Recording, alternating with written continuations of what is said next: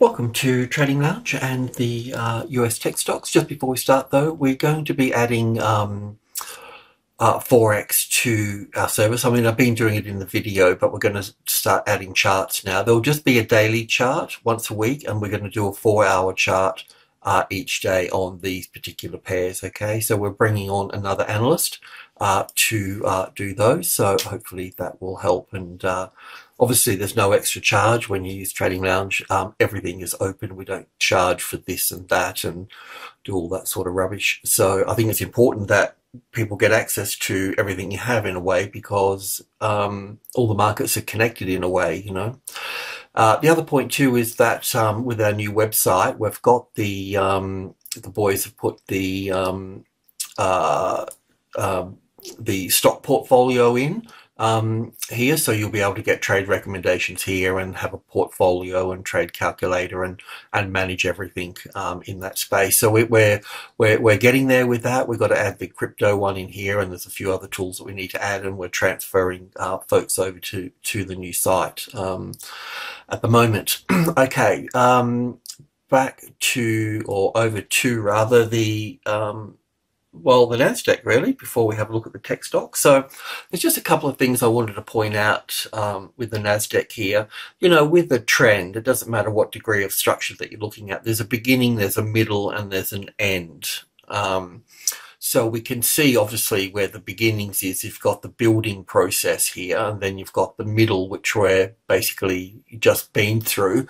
And it's not that we're coming to the end. We've still got, you know, 3, 4, 5, 4, 5 to go up. But the thing is, all of this up here, all these fours and fives, will be a little bit like this here, but in reverse. You know, this will be the center of the trend, and you could flip this one over back on its head up this way, upside down, and you get the same sort of picture. So it's a bit tricky going into wave 4, so we're going to have plenty of them. So it's going to be a bit of a hard slog at that point. I mean, I'm just giving you the bad news. It might be easier, and some will be easier than others.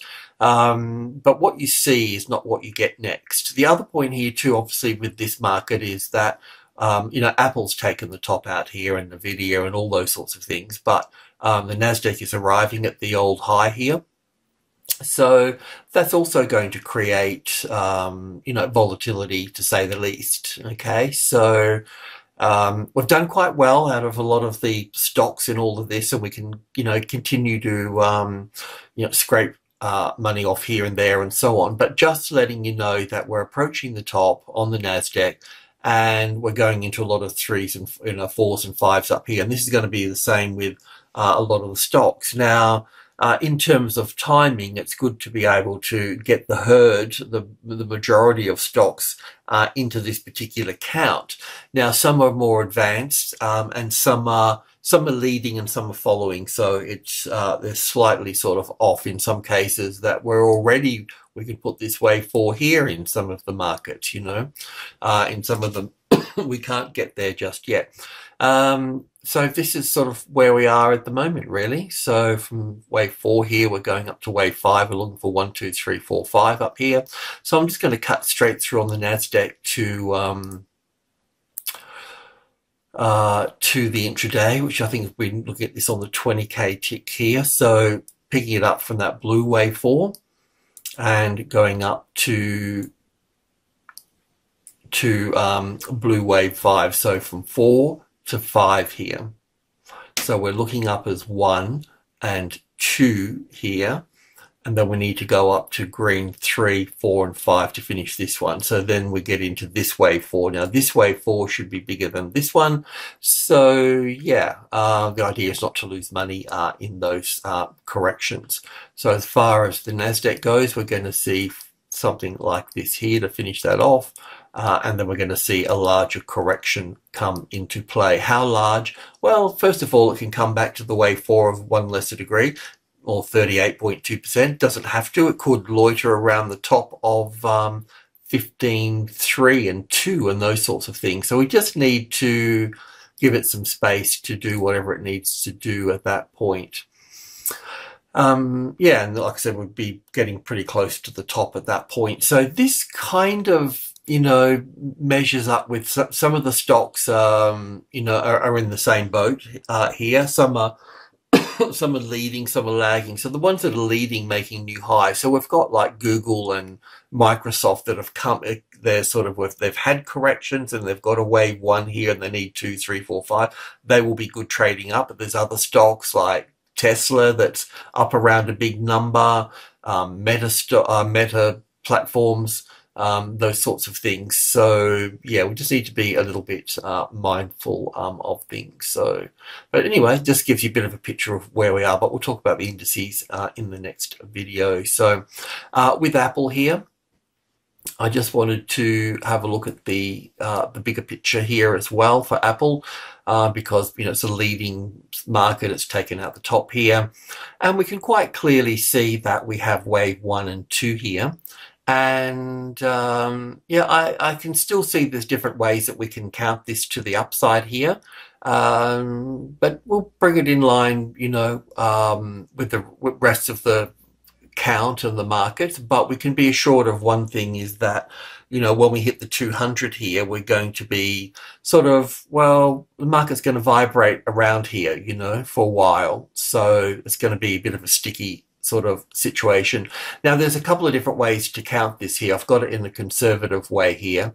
I could look at this here as 1, 2, 3, 4, 5 and put 1 and 2 here, put this 2 over to here and then bring this 1 over to here and extend it out a little bit further. So I'm aware of different counts and the next sort of strongest count with all of this, but in a way it kind of doesn't matter in a sense, because it's going to hit here and it's going to come back and then it's going to push up and then it's going to, you know, it's going to have its little dance across here. So the main point is that, you know, if this is your trading stock, is that, you know, you can trade it to the 200 or thereabouts, but then you got to kind of let it go a little bit and be extra careful. And I always find that it's better to trade less, like straight away just half your position size, you know, if you're addicted to being in that particular market. But yeah, being in the market around large numbers it's not really the done thing. It's just best to allow them to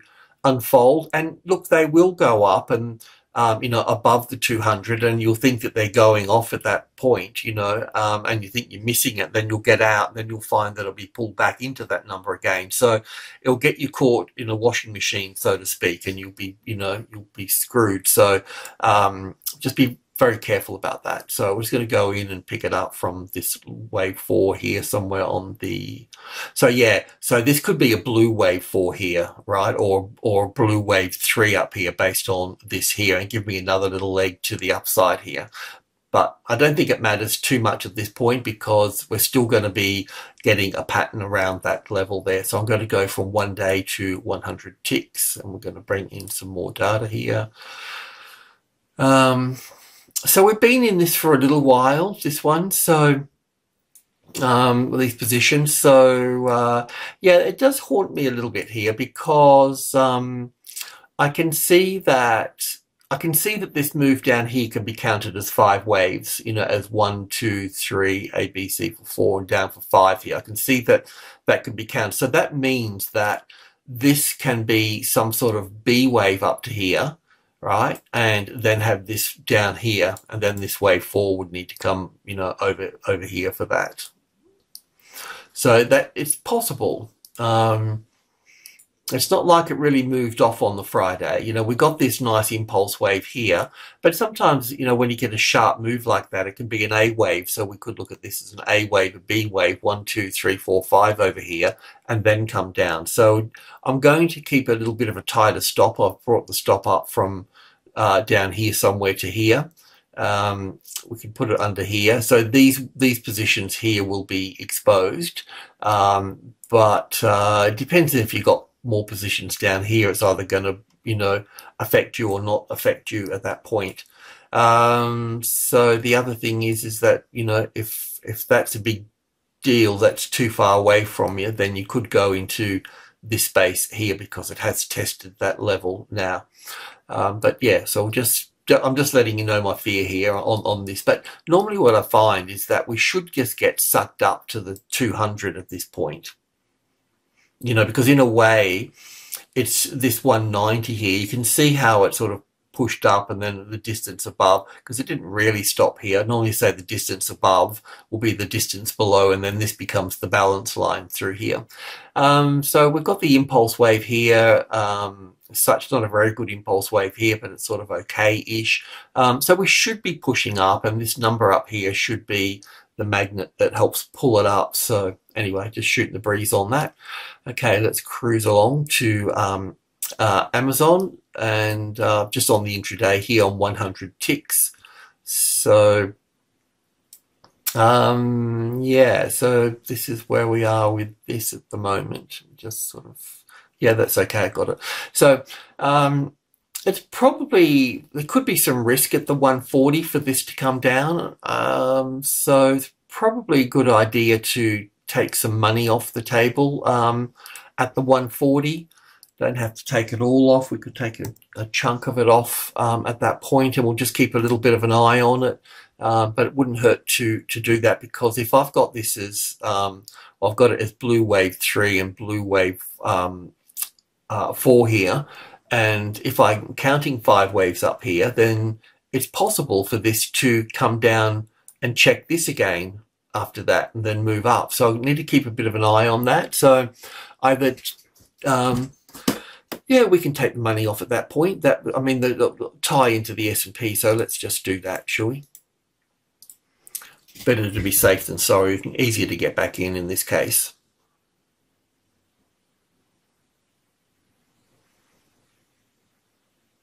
Yeah, that's okay. So NVIDIA, so this is the bigger picture on NVIDIA here as well.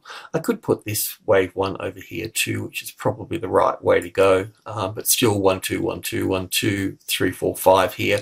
So once again, we're coming close to that 500 mark here, which is our target area, and we're also getting into, well, these will be 1s and 2s, and now we're getting into 4s and 5s here. So it's a completely different game at this point. So we need to be a little bit careful. We're looking for 1, 2, 3, 4, 5 to finish off up here.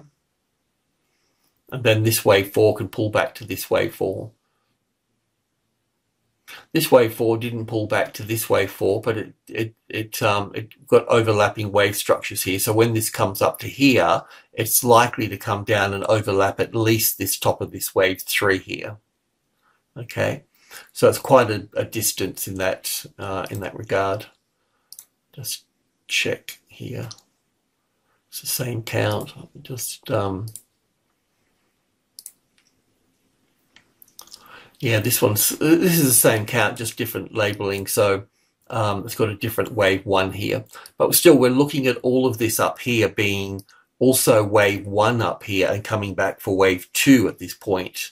And this will be a contention for a lot of Elliott wave people, and not just Elliott wave people, but technical analysis people as well, of like actually having a, you know, serious top up here as well. I mean, it will be a serious top, but you know, after 5 waves, we're going to get you know, a 50-60% you know, pullback at that point, which can pull back to 61.8% over here for that, you know. So 5 waves up here and then pulling back at that point. In the meantime, this trend is not finished, and we cruise along. So we're just going to go to the, from 10,000 ticks, we're going to go to 100 ticks, and we're going to pick it up from this area through here, and just get some, that's that blue wave 4 here. So we've got this as 1 and 2 here. Then we've been working through this a little bit sharp for a wave 4, but we can still view it as a little A wave, a B wave, 1, 2, 3, 4, 5 here. So I'm thinking we've got at least one more little move up here for this.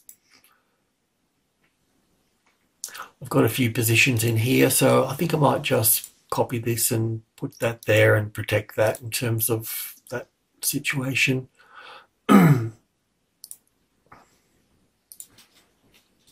And we also definitely want to take money off the table at this area. I mean, you kind of want to do it before it. Don't have to get sort of too cheeky about these things. Anything above the top here, there to there, I mean, normally if I was sort of swing trading, I'd be taking a percentage at number 8 here as I'm moving up here. I may have said it, probably didn't. But that would be the norm at that point, taking some money off at group 2 here and the rest of it up here. Normally I do it at the 72 myself personally, but even though I call 8 a profit taking number. Okay, so meta platforms. So this is going to be pulled back to this number. This is a a large number, and this is the swing range for that large number, which is 3 up the top, and then down here at group 2, 65, 72, and 80. And yes, it can trade above the top here. But we've been looking at 3, 4, and 5 up here for this, so we can kind of, and also too, this is like the arrival, the reaction, the first high above the level. So we're looking for 5 waves up here, and really, I could probably look at this as green wave 1 and 2 and 3, 4, 5 here. So we need to be careful, but I think based on what we can see with the markets, we need to push up here for that. But this particular pattern across this level here, because it reacted here, it will play out like this here. Just get that in the frame. So it'll be the arrival, which we've had that, and now we're in 5 waves moving up here above this level here. So somewhere up here, it's most of the time it will fold back here. It doesn't have to, but because it reacted here, it's got some weight. This price point across here has got some weight to it. So this price point across here has some weight to it because it put a bit of a dent in the trend at this point. So at some point we should see it come back. If I've made a mistake, then on the top of group 1 here, if that becomes a classic trading levels pattern and trading above it, like just sort of breaking through like that, that's not completed at that point. So it can do that type of thing, but we still have to wait for it to come back and rework it at that point. But most of the time, I mean, we're not into when we haven't traded this through around this number here, but yeah, and this can also come back, to this number here as well. So unless it finds a classic trading levels pattern on 30 up here, then they could just continue up at that point, but otherwise I'd be expecting it to discover more weakness here. And this is quite a big correction here, isn't it, compared to these last couple in here. So it is telling you that it is bending at this point. Netflix here, we've been in this for a little while as well with these positions, so I'm just going to tighten the stop up. It'll be nice to get up to the top here, but I have to say, this particular move up through here, this, it's just not really doing it for me, really. So I've got to bunch all that together as 1, 2, 3, 4, 5 to here as 1 and 2. Then I'm left with the 3, 4, 5 here, which is kind of okay-ish, but and then I've got a corrective pattern here, so I expect the top to be taken out, so that's taken out. So I'm just hoping that it continues to build up here, but I just need to be a little bit careful. We may not reach it up here. So I've got the stop here. We've got a few of these are exposed at this point, but if you've got some further down here, that's okay. I'm not saying it's going to come down just yet, but most of the markets I can see that need to push up, then they can push down at that point, So I'm wondering if we've got to kind of weave that wave 5 here, up here, if we've got to weave it in to some sort of pattern down here somewhere, It's just a little bit messy here. I can see that it's struggling, but it's doing all the right things. It's showing me 5 waves up all the time and 3 waves back all the time and 5 waves up and 3 back. So we're still trending in that direction. It just hasn't got the right sort of look and feel about it. Something's not quite right about it, So I've brought the stop from here to here, and that shouldn't be breached at that point unless we're going to make that 5 waves with some sort of 1, 2. Yes, that's not going to fit. Yeah, anyway, whichever way I look at it, this is the best fit so far, but it's just not a great fit. I can assure that's for sure. So, Alphabet, Google. So we've got this corrective pattern down here. We should take out this top here. Currently, we're looking for 5 waves up here. We don't have 5 waves just yet. With another move to the upside here, that would give us 5 waves to the upside. Okay, so we've got 1, 2, 1, 2, and 3, 4, 5 here for the third, fourth, and so on. So you can take some money anywhere at before 128. So 127, 127. That's 127.20. They're basically 72 number group 2. So this is, it may reach the 130 up here, doesn't have to, and it could pull back a little bit deeper here as well. So if I took it to here, then the 38.2% retracement level is down here. Will it move down here? I don't know. But it could, you know what I mean? So it turns these green into red, and don't particularly like doing that. So taking, you know, 60% off up here wouldn't sort of hurt. We can get back in. It's not such a big deal to get back in at this point. But yeah, as far as the crow flies, we should be seeing, this is Microsoft, it's the same. We should see 1, 2, 3, 4, 5 up here. So I'll leave that up to you about how much you take out and how much heat you want to take on this. So if the 120 is the 61.8%, that means that when we do come down here, we don't put the stop at 120, we put it under here. We wait for the first low below the level. Once we've got that first low below the level, then we'll put the stop in at that point. We need that little spike down first, you know. So it's a long way to hold it, so I'll leave you to decide what you need to do. You could take it all off there and get back in. It doesn't really, you know, it's not a biggie, you know.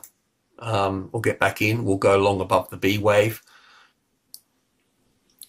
And Microsoft is the same as Google. It's got that, and you know, it's got this nice ABC pattern here. So with Google, if I can bring that back, you could go like 1, 2, 3, 4, 5, but we do have overlap there, so it's not the best count. We do have 3 waves up there, so it could fail. So we could have this as an A, B, and C wave down here, but it's just not going to be the case. You know, the probability going up here is very high because of what we've got here with Microsoft. This particular pattern here is corrective. Yeah, it could be that we also have a B wave up here, like a larger A, B, and C wave down here. But we'd still be going up at that point because we've taken this B wave out here. So that's made the whole pattern here corrective. So we will be taking the top out here, well, like we've done already, but that doesn't matter. A B wave can take the top out there anyway. So we should be, you know, pretty confident that we'll be going up further. It's the same thing here as well, counting 5 waves up here and looking for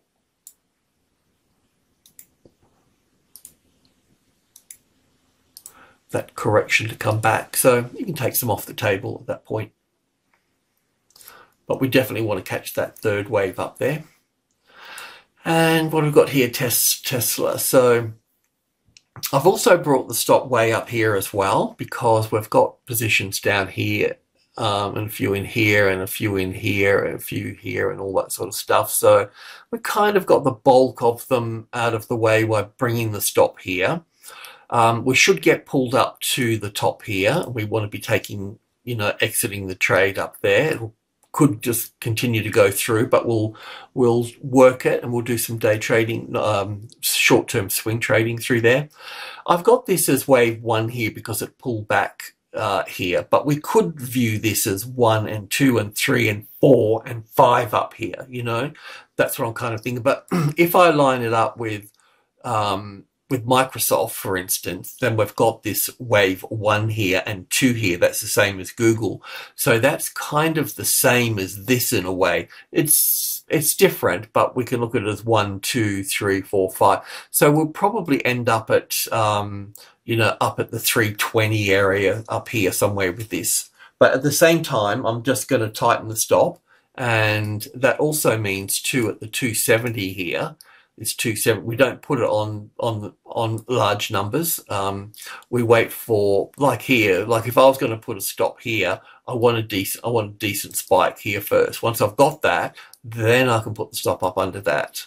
Then it's just, it'll save you. It works. It doesn't work all the time, but it works enough to think about that, you know, because normally what people do is they'll go, I'll put the stop at 280. They just get drawn to that number, you know, when you should just allow it to wait for that. Because in this case, it looks like we've got an ABC here, but if you had to stop at 280, then you'd be out of the market, and this could be the ABC and taking all the stops out and then going off at that point, you know. So anyway, that's that. Alrighty, thanks for tuning in. Cheers.